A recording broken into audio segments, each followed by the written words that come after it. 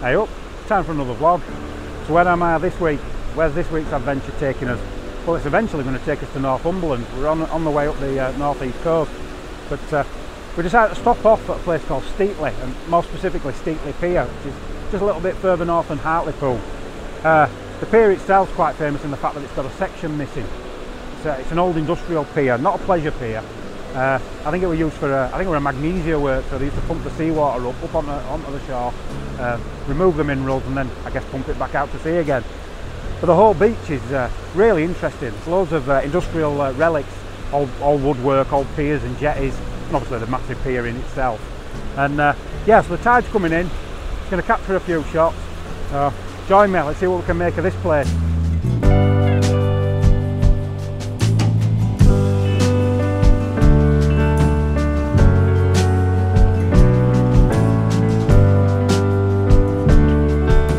So what I've got compositionally is this old wooden jetty, all these rotting timbers going out into the sea, and I'm going to go for quite a long exposure. Well, actually 2 minutes, it's quite very long, and I'm going to hopefully get this minimalist seascape, probably black and white. I'm really thinking mono for this image, and that tends to appeal to me. I quite like that simplistic look, but the issue I've got really is 2 minutes. Okay, that's a long time, but any movement in the camera is going to really show up. And I'm on soft sand, and in fact the tide's coming in, and if the water starts washing around the legs, as it just did a moment ago, that's going to cause movement and give me blurred images. So I've had to move back, try and find something at least resembling stable sand, and I'll try again, take some more images. Now you can get sand feet, and people use cheats like putting CDs under the legs. Well, I used to have some sand feet, and I used to either forget to bring them or just rarely use them, so they've gone, they're on eBay, so I'll just be careful. Just keep checking back on those images, keep reviewing it on the back of the screen, make sure that they're still crisp and sharp, and let's see what we get.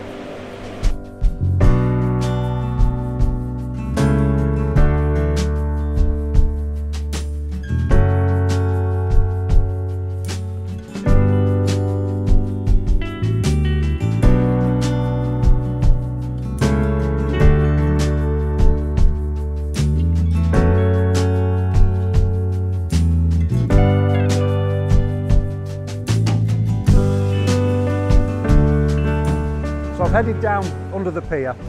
It's a bit of a classic shot, but I'm here, so I might as well. You've got this lovely sort of, it's just such a graphical shape. You've got this triangle at the end of the pier, and obviously the sort of leading off into the distance, all the different struts, all the different pillars of the pier. So the key here is the symmetry. So what I've done is I've brought the guidelines on my screen and the spirit level, and I'll just make sure that it's all lined up, and I'll just keep taking shots. I've got the same problem that I had before. I'm doing a 2 minute exposure, which is pushing it when I'm on soft sand, and I've also got this tide coming in. So I'm going to have to keep reviewing my images, make sure they're sharp, just be aware that the camera, the tripod may be moving. If I have to keep taking shots, I've got plenty of time. I'll just keep moving back, further and further back along the pier. But hopefully I'll get the shot, and if it's any good, I'll put it up now.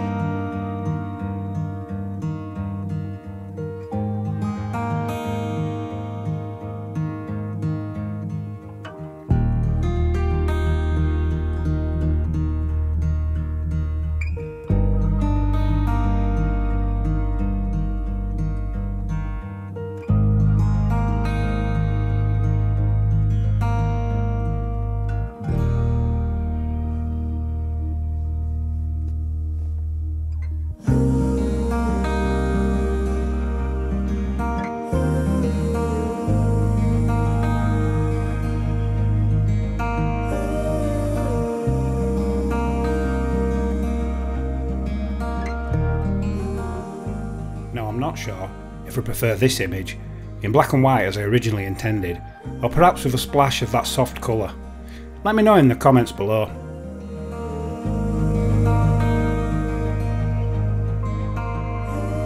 Thanks for watching, and if you haven't already done so, please like and subscribe and give that bell a little bit of a nudge.